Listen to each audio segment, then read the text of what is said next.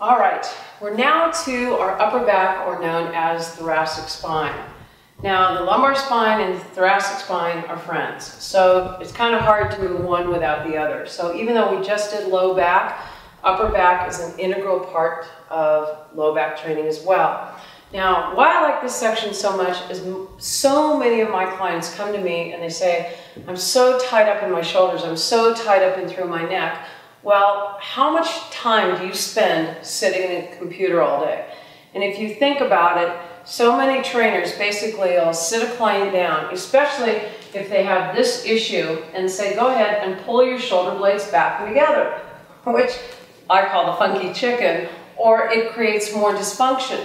So by thinking that you need to pull your shoulder blades back and together creates dysfunction, and you can't move really very well when you're pulling your shoulder blades back and together. It stops your body from moving. So pulling the shoulder blades together is actually going to create more pain than good, if that makes sense.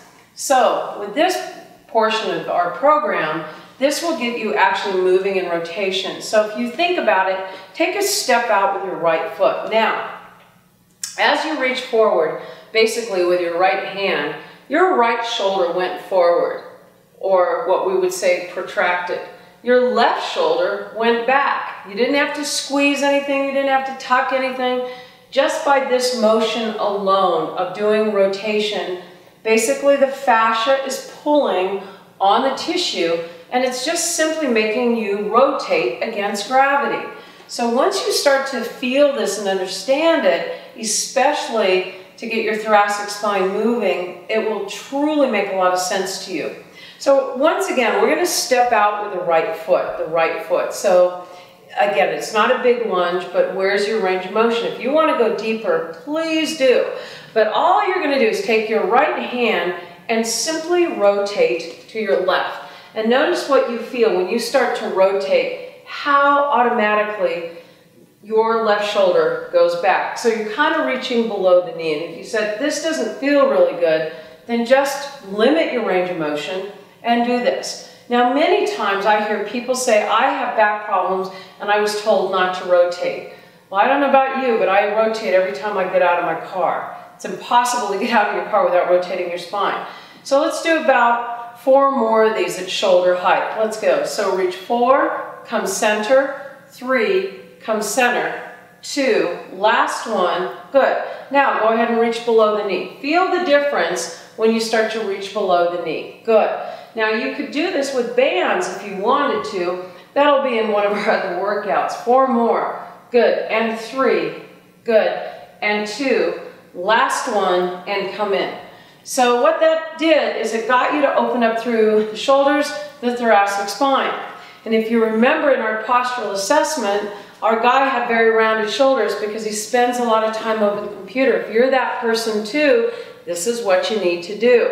So now the left foot's out in front. Why am I splitting the legs? Okay, well, let's just feel this for a minute. If you're that person that has the tucked under glutes and the flat back, so if this is you, you've lost your curvature, your extension, if you will, in your lumbar spine. If you try to do this motion with your butt tucked under, then you have very little range of motion. So we really essentially have to open up the hips so that you create a little bit of lordosis in that lower back so you start to have range of motion. So as you do this, you can have your left foot in front, you can have your right foot in front. There really isn't a wrong or right, but you will feel the difference. So as you reach, let's go to shoulder height, and let's just start here with an easy range of motion. Notice what you start to feel in this right shoulder. It starts to open up. So many of my clients work over a computer all day long.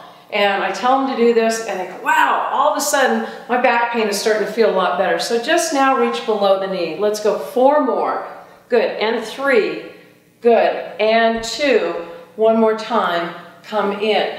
So right now you're going, okay, I'm starting to get a little bit looser. Doesn't that feel better than sitting down on a piece of equipment, pulling your shoulder blades together, and the perception of working the upper back? Same thing, if you're doing a lot of these pull down exercises, it creates more of this, and this is why people have such neck issues. Let's go ahead and take that right foot out in front again. Now this one's a little bit more intense because it's going to combine the movement that we just did.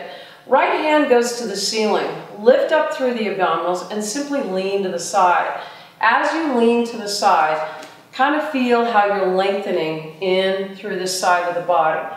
So we're just doing some lateral flexion here. The upper back is going, wow, this feels great. And in this position of my legs, it frees up the back to move. It's not very comfortable with both feet together. Good, one more time and come back. Now, take your left arm, come across. Remember we just did this, right? You may not feel a whole lot going on here, but if we were to say, let's combine both motions. So right hand goes up, left hand comes across. Now, for the first few, once again, I want you to look to me. Move your body, if you will, around your head. Just do a few more of these. Now notice the difference. Look in the direction you're going. And you might find that you go a little bit further when you start turning your neck towards the right. Towards the right. And again, limit your range of motion to what feels better to you. So keep looking in that direction. 4 more. 3, good. And 2, 1 more, come back in. Good job.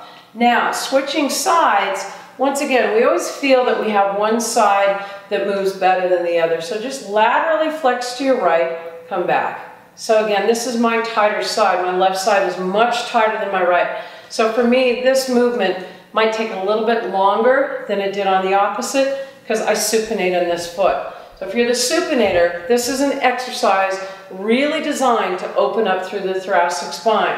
One more time. Last one, come center. Now take that right arm, reach across. Once again, you can look at me or look in the direction you're going, and there's such a difference in where you're looking. Good. 2 more times. 1 more time. Let's combine both motions. So you're going to reach over to your right and rotate to your left. Look at me for the first few as you rotate. Let's do about 4 more. 4, rotates, good. And 3, good. And 2, 1 more. Now look in the direction you're going. Reach, come back to center. Open up through the shoulders, good. 2 more times, good. 1 more time, last one, and come in. So you're probably going, wow, I'm really feeling like I'm opening up in my back. Now, let's use the wall as an assistant. So essentially, we're going to take our right hand up on the wall, and again, our right foot is going to be out in front, and I want you to just gently place your hand on the wall, if you can do this comfortably, and start to push through your hips. So start to slide side to side, so you are moving a little bit through the low back. But now, go ahead and add that rotation if you can comfortably. To intensify it, you might want to even get in a door and force yourself to be a little bit more here, which really opens up through the pectoralis. However, I'm going to say, let's just start here and see how this feels to you. So you're really going to drive through your hips and rotate through your spine. So drive through those hips. Let those hips move. Knees are soft. Good. 2 more. 1 more time. This is our last one. Good. And then just hold it. Good. Now give me just a little bit of a reach and then go ahead and come back. Once again, this really opens up the thoracic spine. Now, with the other side, again, you're here and you're just going to go ahead and reach through and come back. So it's good that you're actually seeing the back side of this now. So you're going to open, come back in, come across, back in. Good. 4 more. And in. 3. Which side? You go a little bit further. 4. And just hold it right there. So give me a nice big lengthening through here and go ahead and come on in. So once again, the hips are involved, the upper back is involved, and it's cool. Now, facing the wall. I love doing this one, especially with people that go, oh man, I'm afraid to rotate. But if you were to just do a little simple touch from side to side, you're actually getting your thoracic spine to rotate. So start to just move side to side at shoulder height, and then attempt to go a little bit further. Why I use the wall is for a reference. Now go a little bit higher. So add that rotation a little bit higher little higher, little higher, little higher. Keep reaching, moving through your hips. Now reach about knee height. Go side to side. So your verticality is about knee height right now. Let the hips move. Now come back up. Keep reaching, shoulder height. Good. You're coming across, getting that spine to move. Now, for the fun of it, reach the same side. Reach down. What does this translate to? Life.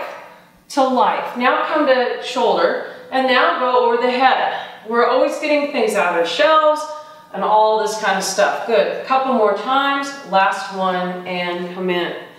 Now, if we go back to the very first program where we did all of our lunges, think about if you're doing your lunges. So let's just do a quick review on this. So lunge forward with your right and come home.